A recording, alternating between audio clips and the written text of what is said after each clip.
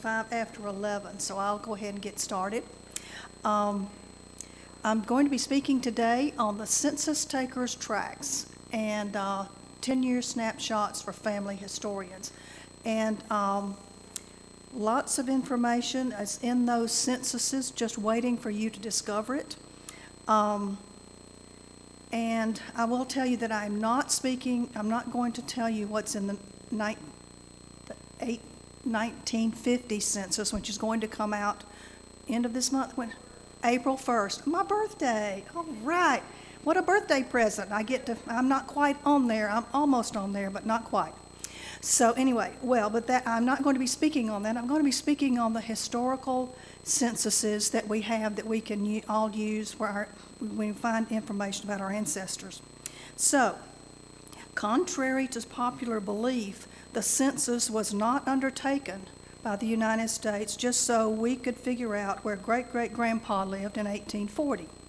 It was mandated by Article 1, Section 2 of the Constitution in 1787, and George Washington signed it into law in March 1790, and the U.S. became the first country to implement a comprehensive and regular count of its population. Now, many genealogists already know some facts about the census, but I'm going to take each one by one, starting with the first one in 1790, and just give you a few highlights that you might be interested in. So the first one was 1790. Wait a minute, okay. There we go. Here we go. Now we're up to date. All right, the first one was in 1790, and the last one open to the public is 1940. But very soon, we will have 1950. And so let's just talk about some of the things that are on each census. I'm just going to give just a little bit. I'm not going to go in depth and spend a lot of time on each one. But the 1790 to 1840 censuses only list the name of the head of household with tick marks for the age and sex of the members of that household. So they divided it into certain ages, and they'll have a tick mark for every person of that sex and that age on there. The 1850 census is the first to list all members of the household, but it does not list their relationship to each other. So you don't know exactly how they're related. But 1880 is the first one that lists relationship to the head of household. So it will have father, mother, but it's always relationship to the head of household. So you want to be sure that when you look and it says mother-in-law, you want to say it's the mother-in-law of the head of household, not the mother-in-law of the wife. It's the mother-in-law of the head of the household. So, census schedules. There are several different kinds of census schedules. There's a population schedule, which is the one I'm going to be talking about today. There's an agriculture schedule, industry and manufacturing schedules, mortality schedules, and the defective, dependent, and delinquent schedules. Now, John likes that one, my husband. He likes that one because he knows my ancestors are on there somewhere. He's been looking for a long time, and we did find one of my great-great-uncles who was dumb and idiotic. But at that time, dumb and idiotic didn't mean the same thing it means today. So anyway, I just wanted to make sure that you know that. But these are different census schedules. They list different things. They tell you more things about your family. If you see that your ancestor was a farmer, you might want to look into the agriculture schedule and see the kinds of things that he grew and that sort of thing. So, and I have a few objectives for my presentation today. I want to tell you something you don't already know. I want to share some research tips for using the census, and I wanted to examine some facts on various censuses. And then I have some case studies illustrating certain caveats when using the census.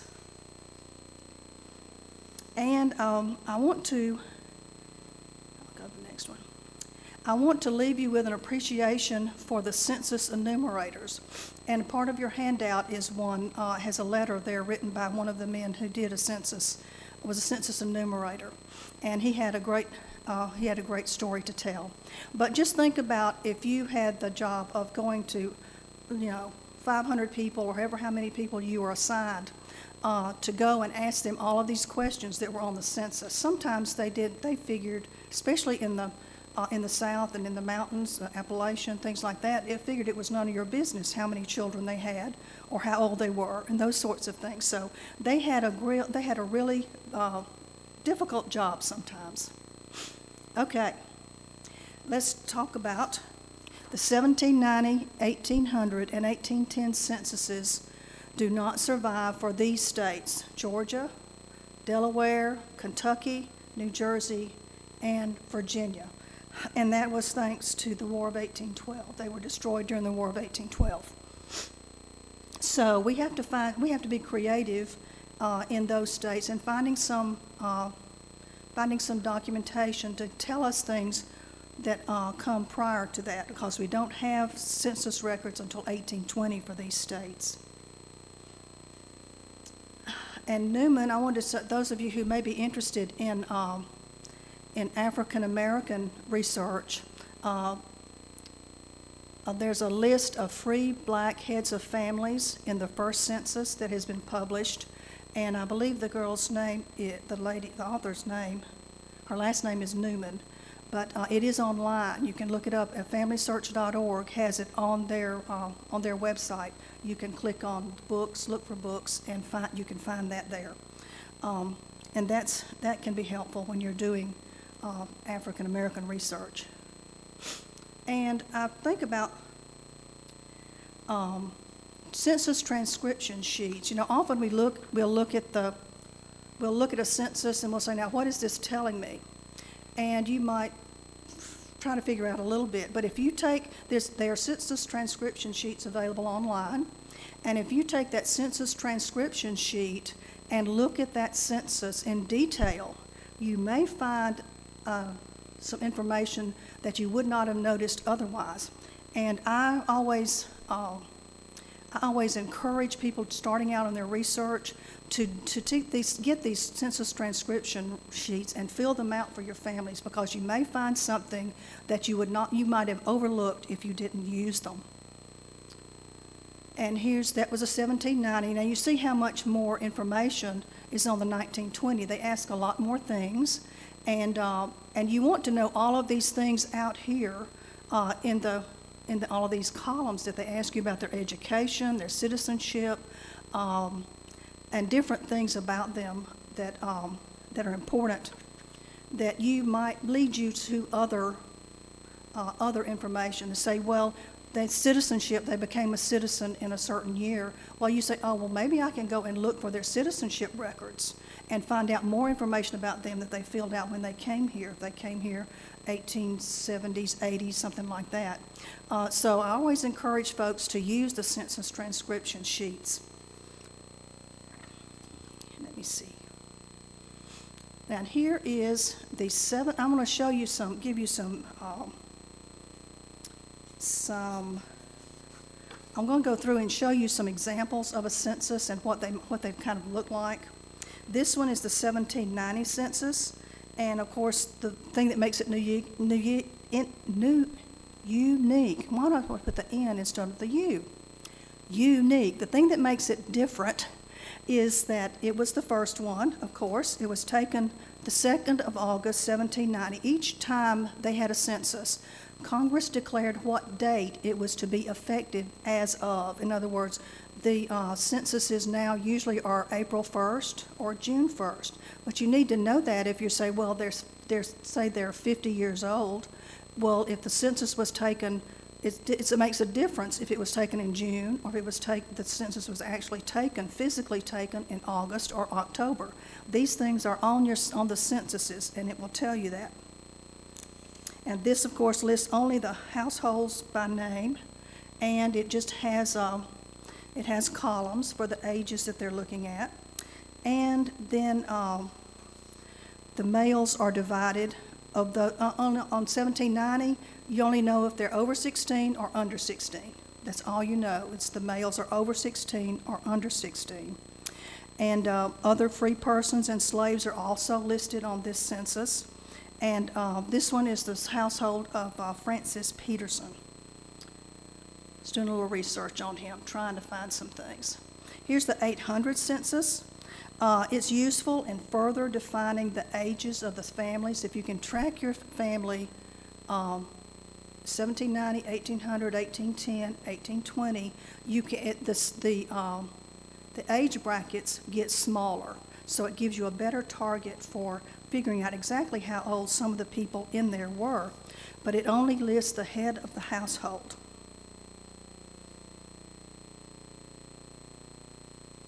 Let's see. Okay, here's the 1820. You can see there are a lot more columns. And the government in 1820 decided they would complicate things a little bit by overlapping some of the age categories. So there's an age category of between 16 to 18, and then there's an age category of 16 to 26. So if your ancestor was 16, 17, or 18, he could be listed in either one of those columns. So you need to take that into consideration when you're trying to figure that out. It also has a column in the 1820 census regarding the naturalization. The number of foreigners not naturalized is listed, so there may be someone that may tell you need to go look for something else in that area.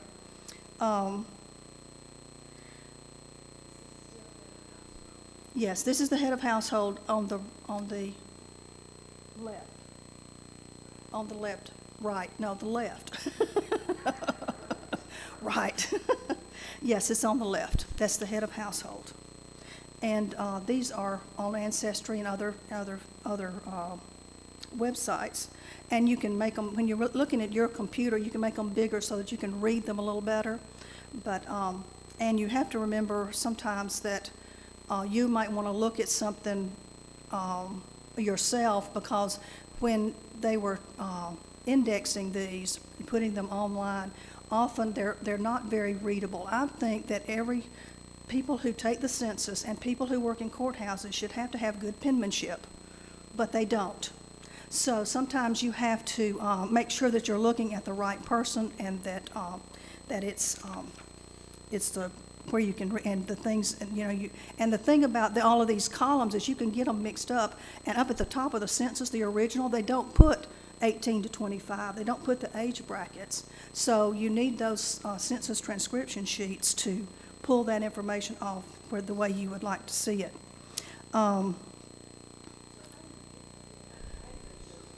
They're on Ancestry, or they probably have them on, you can just say census transcript, yeah, they have them online. And you print them out. I just keep a stack of them and print them out, and then you can, you make sure you get all the information about your ancestor, not just when they were born and when they died, because you can see that more easily. But you can see when they were born, because a lot of them have their age on it. The 1790 to 1820 censuses, I found this interesting, were posted for correction by the citizens. Places of posting those included things like courthouses, the church, or even saloons. Wherever it was that people gathered, they put those out so that they could be reviewed and corrected. So a fellow could come into town and have a few beers with his neighbors and check his census and make sure that all the tick marks for all of his children were in the right column, and they could correct them. But of course, anybody could do that because they didn't monitor who was looking at the census. But I thought it was interesting that they did post them and allow folks to come and check them before they sent them where they needed to be. In 1830, that was the first time that the enumerator was provided with uniform printed forms. Before that, they just had their columns that they knew they were supposed to do, and they'd go out and do it. They'd come back, and they had to make some copies to send. So they would take what they had gotten that day, and they would copy it onto another sheet. So there's an opportunity for them to get in the wrong column. And if they just gave it to their wife and said, "Would you mind doing this? I'm going to go take a bath because I've been out in the country all day, moving, opening fences and trying to get through and all that." So we don't know The things that we don't know about census is, one, you do not know who gave the information to the census taker. It could have been the wife, it could have been the head of household, it could have been a daughter, a son, anybody that was there. Often they had, especially in the country, they had to travel long distances. And if they got out there and nobody was at home next door, they might have asked the neighbors, well, who lives next door? Because I don't want to come all the way out here 20 miles on my horse tomorrow to see. And so you never know, you do not know, just keep that in mind, you do not know who gave the information that is on the census. So just keep that in mind as you're working with them. But in 1730, they gave them uniform printed forms, and the category of over 100 years of age was added in 1830. So let's look at 1840. It has a significant bonus on it.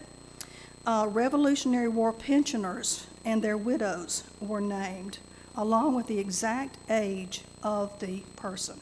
So that's a big help if you're looking for Rev War soldiers or pensioners and their widows. They are named specifically, even if they weren't the head of household. Often it would have been their son or someone else who was the head of household. They might have just been living with them. So 1840 has that bonus for us. For the first time, it asks things like the number of people who are engaged in mining or agriculture or commerce or manufacturing, if they were involved in navigation of the oceans, navigation of canals, lakes, or rivers, and if they were learned professionals and engineers. So they asked different things, and you can find out things about what your ancestor might have done for a living that will be valuable to you later. But really I enjoyed having the name and the exact name and exact age of pensioners from the Revolutionary War in 1840. That was a long time after the Revolution. So most of them were in their 80s and 90s, things like that. 1850 census. Now this is the first to list everybody in the household by name and place of birth. The occupations were listed, and we're following a fellow named Peter Peterson. All of these are Peter Peterson, and here he's 50. He's in 1850. He's 63 years old, so it gives you an exact date of his year of his birth, about, because he could have been born early in that year, later in that year, and it depends on the date that they actually took the census.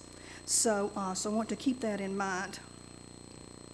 So Peter is 63 here, and in 1860, he's 73. He's perfect. That doesn't happen very often. Sometimes they either didn't know or their birthday was before or after the date the census was taken, those sorts of things. So we always say about, and you'll see on Ancestry when they have abstracted those for you, they'll say on a 1850 census, they'll say he was born about a certain year instead of giving an exact, saying he was born in that year. So he's still living, and he's in the household of a Franklin McRae, and we think that's probably his son-in-law.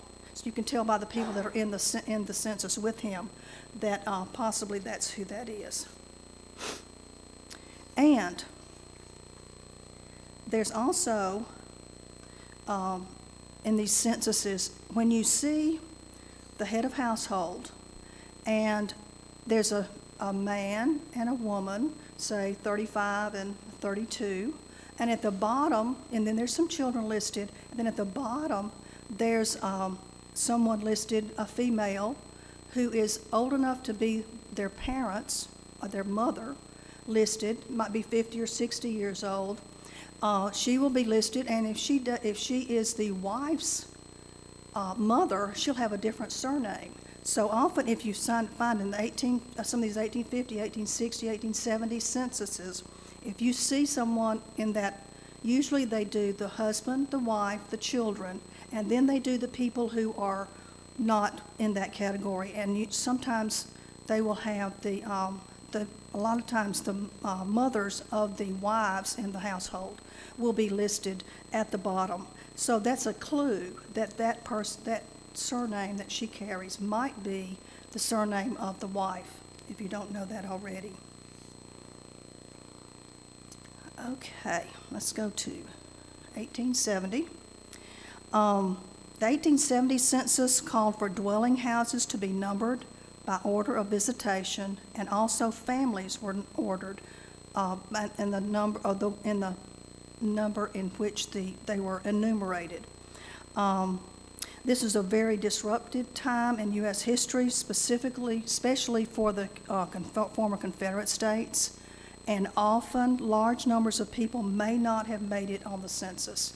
There have been various and sundry many reasons why they might not be there. So sometimes 1870 will not exactly match 1850 and 1860 because of the disruption that was after the war. 1880 is our favorites because it is the first time that the relationship to the head of household for each person in the household is given. And it's the first time in, when you're doing urban neighborhoods, it's the first time the street and house number would be listed for those people who are in cities. So, and the birthplace of the mother and father of the person who is enumerated is given. So you've got the husband, and it lists his information, but then it also has two columns over here on the right-hand side of that page that tells you where his mother was born, the state, and where his father was born, which gives you information about where to go look for next time. If they came from North Carolina or some other place, you know that if they were born there, that's where you need to go to do your research. Let's see, and the race classification of Indian was first used on this particular census, the 1880 census.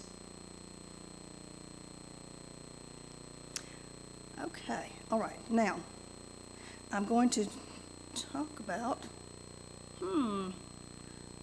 My slides are not in the order of my script here. Okay, so most of the 1890 census was destroyed in a fire in the basement of the Commerce Department in 1921, and less than 1% survives, and only about 6,000 individuals and only fragments of certain areas survive. This break in that 10-year interval causes a lot of consternation for genealogists because you got the 1880 and you don't see them again until 1900. So that's 20 years that we don't have that intervening 10-year census. It's especially, I said it causes consternation for genealogists. That's a nice way of saying it. It's aggravating. But when you're looking for parents of ancestors born after 1880, especially female ancestors, and it's just so aggravating that if female ancestors were born after the 1880 census, they don't appear in their father's household. And if they get married before 1900, they don't appear in their father's household. So you lose, I think that they should have made a law that you couldn't marry till after the 1900 census. Because so many times you're looking for her in her father's household to get her maiden name. And if she's born after 1881, after 1880 census was taken, and before 1900, then you don't find that.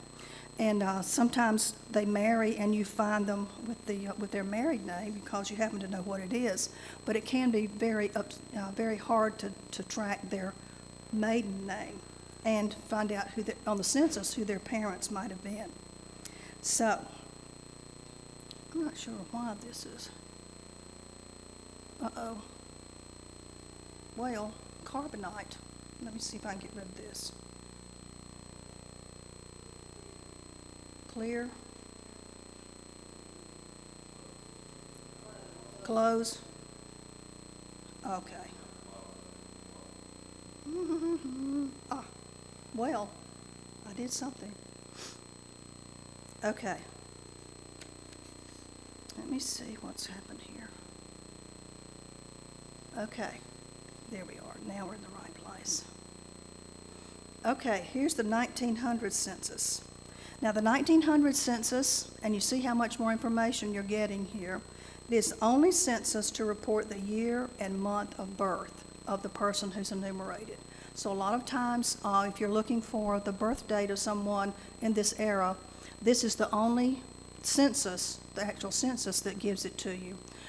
It will list them as like March 1830, October 1882, those kinds of things. It gives you a date of birth for the people who are enumerated on the census. Let's see. And on this census that I've got up here, Celia Snowden, one of my ancestors, I think, was the head of household, and she was born in 1830, and she was widowed. So that tells you that her husband was deceased by this time. And in her household are grandchildren. So this is also the first census to note the number of children born to a female ancestor and the number of children still living. So it shows you if they had 7 children and 3 are still living, those kinds of things you find out about your family using that this census. We all love the 1880 we really love because it gives the relationship. 1900 is my next favorite because it gives me a month and a year of birth. And it tells you things about the family, like how many children this woman has had, how many of those are still living.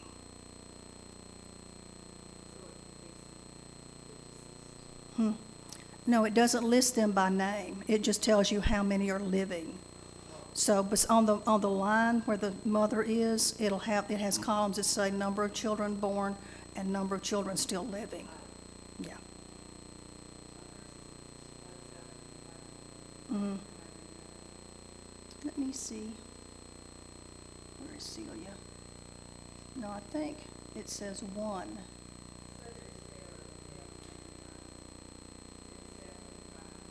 Okay. Oh, yes, that's Sarah Johnson. See, this is another there's another family. There's a Snowden family at the top, and then Johnson is next. So the one you're looking at is Sarah Johnson, and she has had 7 children, and 5 are still living. Okay. They don't list the children's names. Well, if they're still living and they're still in the family, they would be listed under there. Yes.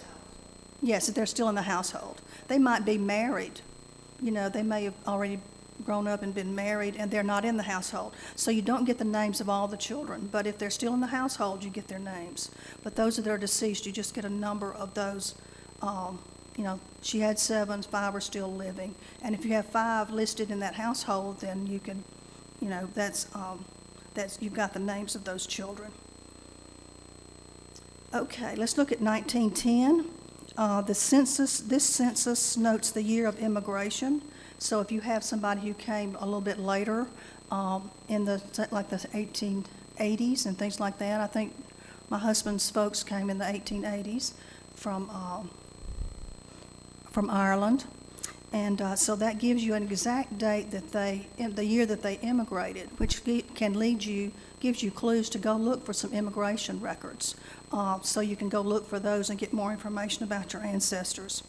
Let's see, the war between the states, veterans were identified. This is John B. Du Bois is my great-grandfather's family. He had 8 children born and 4 living. Now this confirms information that I found in the family Bible for this, so it can confirm things that you already know when you're looking at the census. And number of years in present marriage.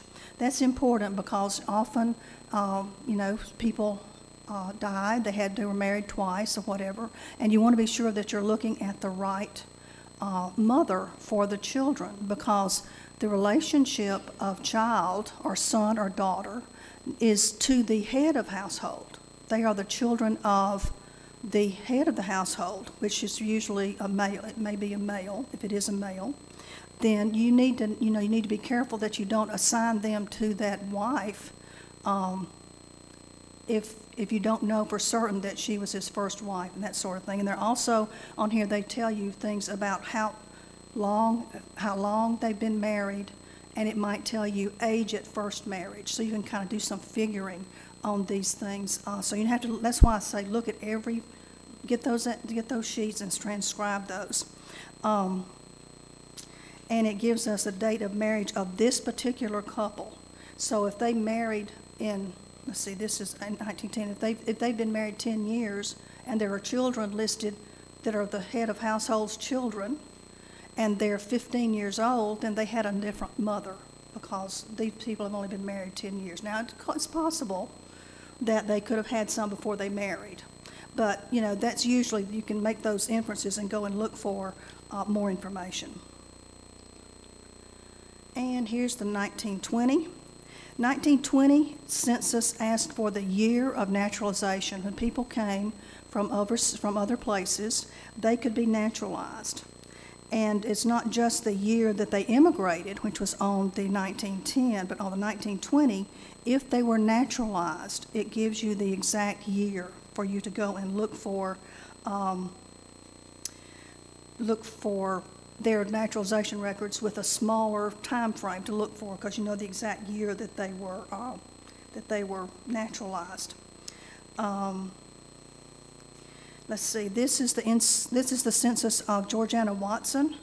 She's the head of household, and her husband James and son Malcolm. Now I don't know why she's listed as the head of household, but perhaps she wore the pants in the family. I don't know, but anyway, she is listed as the head of household, and the naturalization date of 1907 tells you that it's a federal record, because prior to 1906. Naturalizations could take place in any level court. Did not have to be in the federal. It was not a federal record. So, you need to know a little history. You're always learning something new when it comes to genealogies, and you need to know everything you can about naturalization. Where would it have been filed at this particular date and time? So, 1907. Was the beginning of federal naturalization records, which can make them a lot easier to find, because if you're looking for local in any level court, it's just could be you just don't know where to look if it can be done in any court, in any place, in any state, that sort of thing. It also tells you if their mother tongue is English, or if they perhaps came from another place. It may say German or Italian or something like that. So it helps you to know where they came from if they're later people who are coming in. Okay.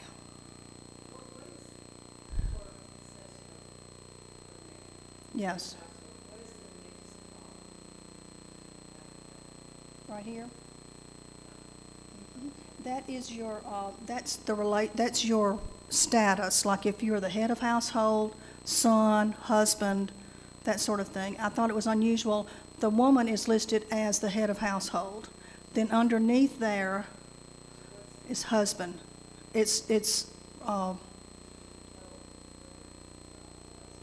No, that just tells you their relationship to the head of household. That's what it is. She's the head of household, so they put head for the person that's in charge of the household. Then underneath there, the first man, James, is listed as husband. He's the husband of the head of household. The next one over? Oh, well I'm not sure what that column is. You get that transcription sheet and you'll know. You'll know exactly. I think it could be if sometimes it is whether or not they're married. Or whether or not it has different depending on the census is what tells you that. But usually it's the relationship. Let's see. Usually it has to do with marriage.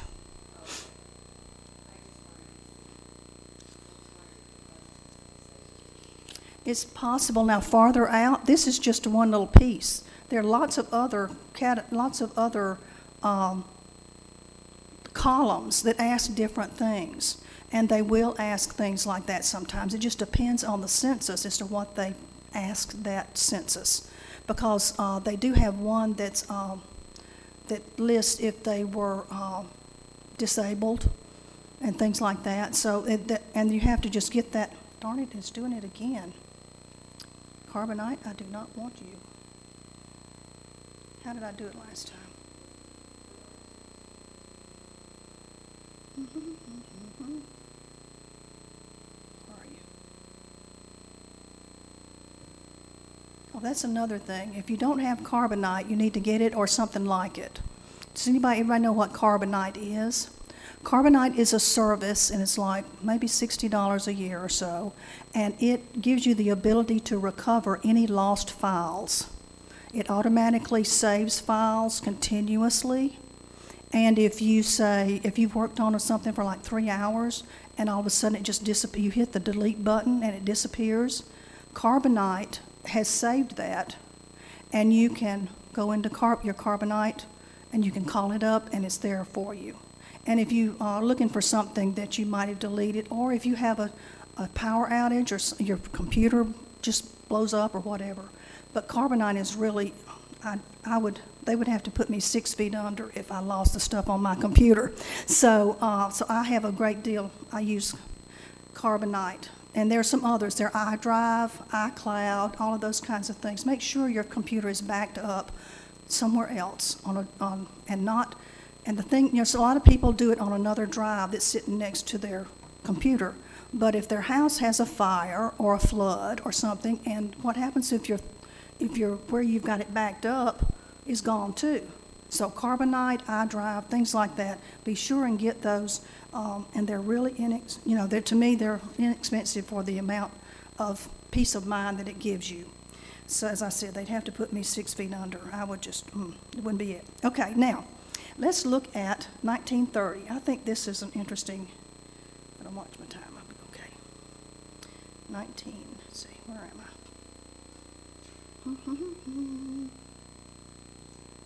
I? It's not working.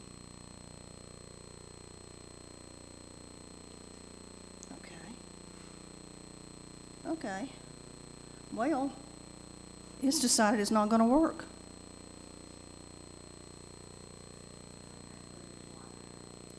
Yeah.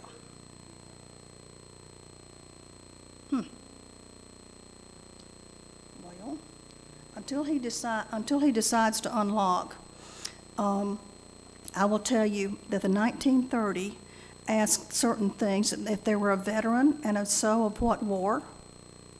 It asked things like age at first marriage. We can tell you if that couple you're looking at has been married to someone else before.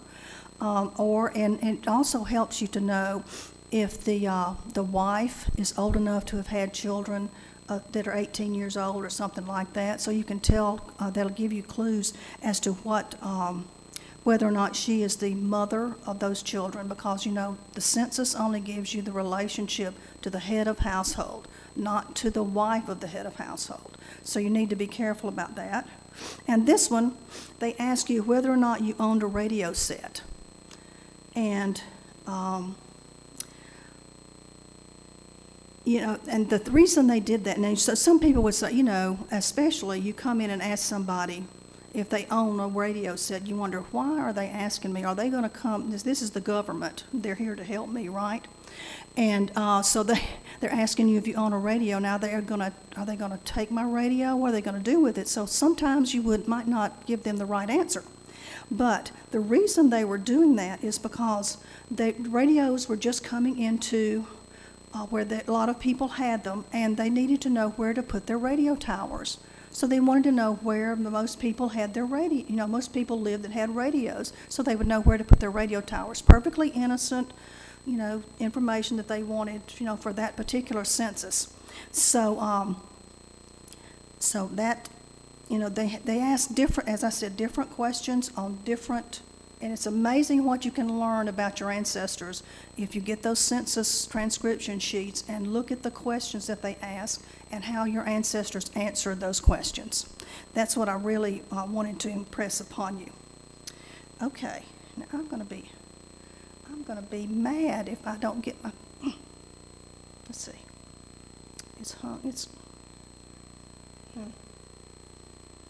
See if you can unhook me. Okay. I'll let him do it, and then. Is it not moving forward for you? Yeah. There you go. Magic fingers. Thank you. Now, so you hang around because I'll probably mess it up. Okay, so this is the 1930 we just talked about. This is what I wanted to help you, show you, and you know, you have different birth and date, right, different birth ages on this census, each census. And so I took this particular individual who was born, I'm going to try to figure out when he was born. The first time I see him is in 1790, and he is less than 16 years old, which tells me he was born after 1774. Do you see what I did? It's the 1790 census. He's less than 16. I subtract 16. That tells me he was born after 1774. In 1800, he appears in the 10 to 16 age bracket. So then you've got to subtract 16, and you've got to subtract 10, and that tells you he was born 1784 to 1790. With me so far? In 1810, see, they changed age brackets on all these censuses. In 1810, he was in the 16 to 26 age bracket, which says he was born 1784 to 1794. And in 1820, he was in the 26 to 45, which tells us he was born 1775 to 1794. In 1830, he's 40 to 50. I don't use the nines, I just round it off to the 40 to 50, and that tells me he was born 1780 to 1790. And in 1840, he's 50 to 60. So he's doing, you know, he's progressing, 1780 to 1790. And then I take all of those and I take the column for the earliest date and I pick the latest earliest date. And for the column for the later date, I pick the latest one. So when you do this yourself, you'll figure out why I did do it that way. So in all of these, he had to be born after, the latest after I've got is 1784. And then over here, I think I've done this incorrectly. This should be 1794, so it should be 1780 to 1794. Oh, that is right, 1784 to 1794. Because you see, I've got two 1794s up here. Okay, so on the 1850 census, I have his exact age, supposedly, of 63, which means he was born in 1787. And in 1860, he's 73. He aged 10 years. That was glad to see that. Makes him 1787. So you see, you can use the earlier censuses to get, he has to be born before this date, after this date, and before this date. And then you see, we came up with 1784 to should be 1794. But he was actually born 1787 when he comes off onto the 1850 census. So you can use them, even if he didn't live to the 1780 census, you could get a ballpark of when he was actually born using these censuses, the early census records. I know that's hard to follow without having a pencil and paper and having it right in front of you. But it is something that if they didn't make it to the 1850 census and you're trying to figure out when they were born, I often do this. I make me a little chart, find them on those 1790 to 1840 censuses, and put their age brackets, get those dates of birth and dates of death, and then choose the latest date of birth and the earliest date of death, and then you've got the corridor where his age would be. I've done that a lot of times when you just can't figure it out and you need to know how old they were. Okay, let me see. I want to talk about some things that are on the census that you might not notice. This is the 1800 census, and the census taker on this one, this is Edward Gardner, is on this census, and it says he's son of Jesse. So he's on here, and he has a little note that says son of Jesse. So there must have been more than one Edward Gardner in that area. So he gives you that information. Yes. Oh, I'm on the wrong one. I give up. Let's see. All right, let's go to 1830. I was trying to give you some examples of things that are on the censuses that you might not know about. So 1830, this tells us there's a James Davis on here, and it tells him, let's see, it tells you where he was. Oh. This is not, okay. This is the 1830 census of Ware County. This is telling you the difference. There's two James Joneses in this county. One is James Jones Slim, and one is James Jones Little. So now you know there are two James Joneses in this county, and you need to figure out if your ancestor was the slim one or the little one. But it gives you some information about your ancestor that you might not have. This is James Davis, and it has Satilla in parentheses. That tells you where he lived. The Satilla River runs through this county. And so that tells you, and there's another James Davis in that county, or they would not have designated this one as the Satilla River. And this one, Benjamin Adams, it says of Arthur. So they're telling you who Benjamin Adams' father is, and that's the last one. It's the last one on the row there. So there's probably two Benjamin Adamses in this county, and that this one his father's name is Arthur. Okay. And this one is the 1860 census of Campbell County, Virginia. And they're not supposed to give relationships on these early censuses, but sometimes they did put profession or occupation or trade in there, and they would. This one tells you that the wife is listed. That's listed as her occupation. Often they didn't do that. This tells you that this woman is his wife, but sometimes they would say that the wife was kept house or whatever. But this tells you that she is the wife, and he decided that was her job, that was her occupation, being a wife. Okay, 1870 census, Georgetown. This one, this is where they're supposed to give you the state of their birth. And this particular census, they give you the county, Henry County, and other places that they were actually born. Okay, 1900 to 1940 censuses, the originals were destroyed after being microfilmed, which can be good or bad, but they were so many, it's just huge by the time our population had gotten so big that they had microfilmed them and then they destroyed them. I believe it's the 1910 census that is very, very difficult to read, but we don't have the original anymore. All we have is the microfilm. So that was, I wish they had waited a little bit longer to have a look at the microfilm before they decided they would get rid of them, but they did not. But the 1910 census, I believe, is the one that is the most difficult to read. And real quickly, I need to get this done.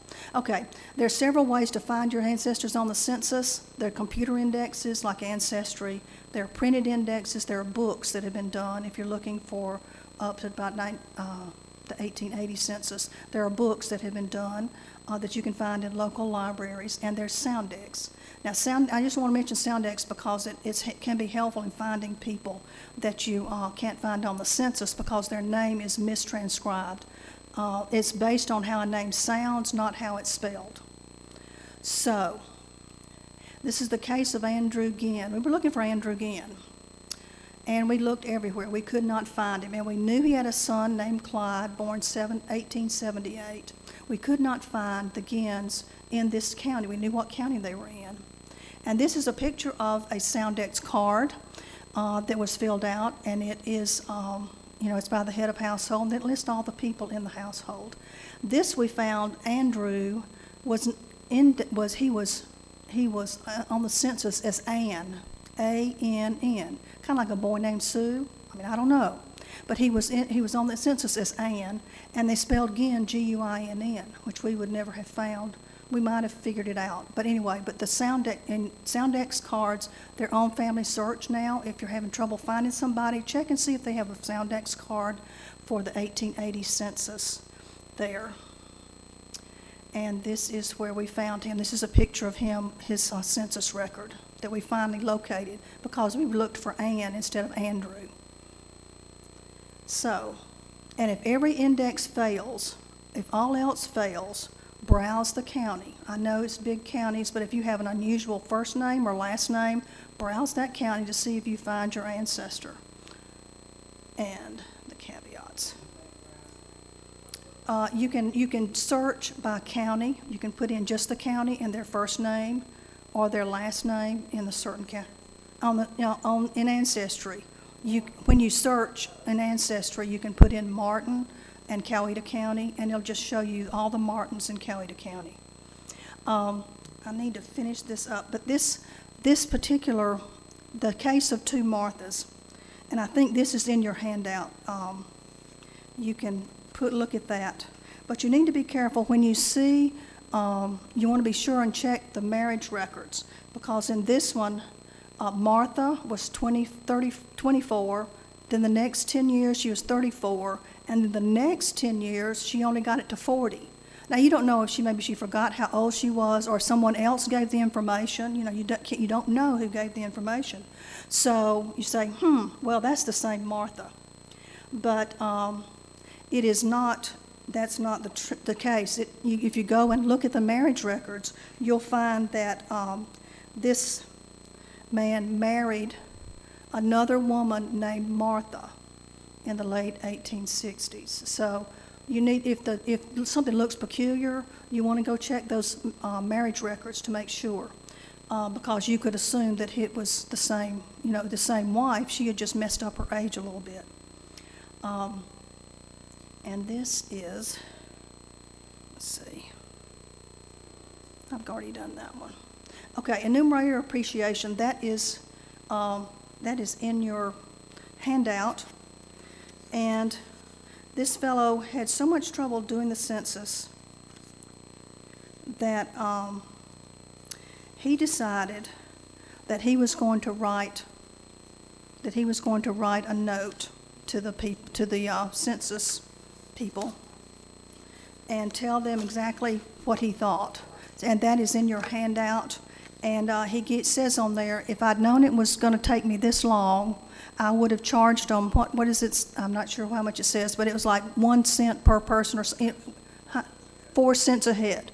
So anyway, and he figured out how, he said, 1,200 miles. And he actually wrote this on the census, and it is there for everyone to see, all of the detail that he went into about how much trouble it is to be a census taker, and I think probably he would never do it again. So I think our time is up. I appreciate your kind attention, and I did not. I don't know. I tell you what, go get that census rake-off sheet. I call it a rake-off sheet, and it'll have all of the columns on there. Every census was different about what they'd asked. So you'll want, yeah, 1930. Very similar to 1930. But yeah, go and see, because it'll give you clues to go look for things, and tells you how long they've been to school, all those kinds of things. So I think, yeah.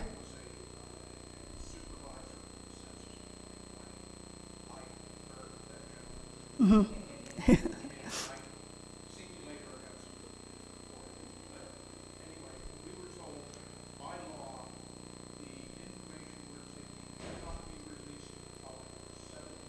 Yes, exactly.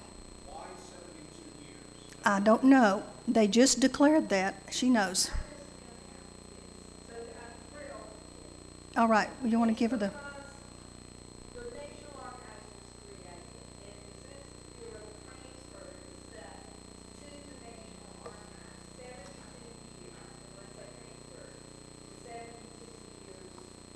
old.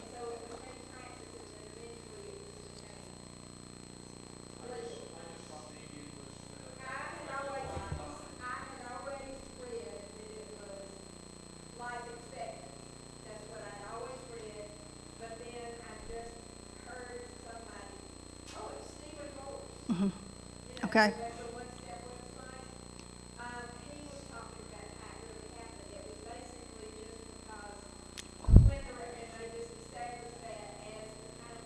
Right, and, right,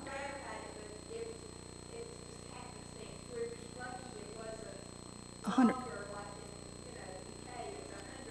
Right, and the question was, why was it set, why are the censuses released 72 years after they are taken?